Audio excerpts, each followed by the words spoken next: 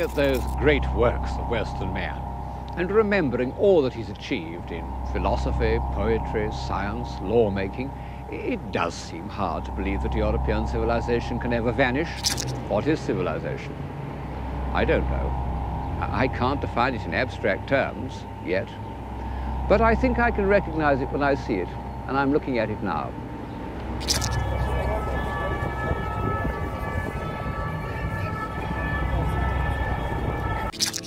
My favourite types of architecture are Hindu temples, Roman temples, and Gothic churches. The term Gothic was originally applied as a pejorative in Italy because the work was associated with the Germanic barbarians of the north who invented it. Giorgio Vasari used the term barbarous German style in his 1550 Lives of the Artists to describe it. Gothic architecture began in 12th century France, but spread quickly, diversifying across Europe into regional forms.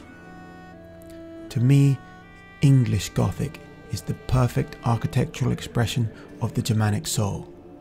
It is superior to the plain simplicity of classical architecture. This was the first time the northern people had the opportunity to build enormous stone structures, and they seem to have emulated the ancient forests of the north, which were our holy sites before Christian times.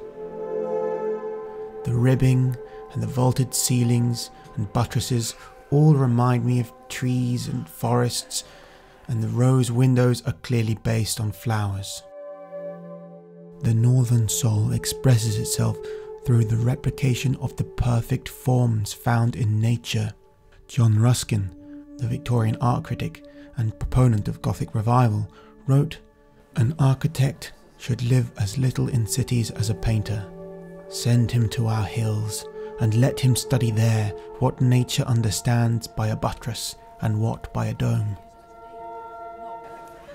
Nature is painting for us, day after day, pictures of infinite beauty, if only we have the eyes to see them.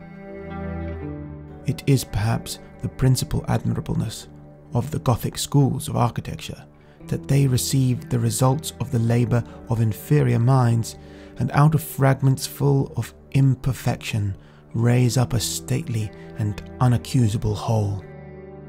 In one point of view, Gothic is not only the best, but the only rational architecture, as being that which can fit itself most easily to all services, vulgar or noble. I believe that the characteristic or moral elements of Gothic are the following, placed in the order of their importance. 1. Savageness. 2. Changefulness. 3. Naturalism. 4. Grotesqueness. 5. Rigidity. And 6. Redundance. Architecture is the art which so disposes and adorns the edifices raised by man that the sight of them may contribute to his mental health, power and pleasure. When we build, let it not be for present delights nor for present use alone. Let it be such work as our descendants will thank us for, and let us think that a time is to come when these stones will be held sacred because our hands have touched them, and that men will say as they look upon the labour and the wrought substances of them, "See, this our fathers did for us."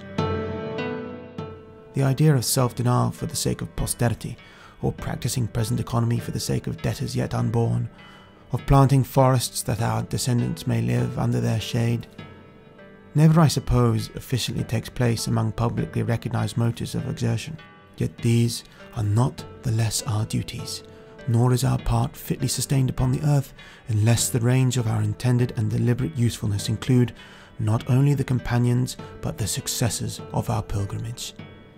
God has lent us the earth for our life. It is a great entail.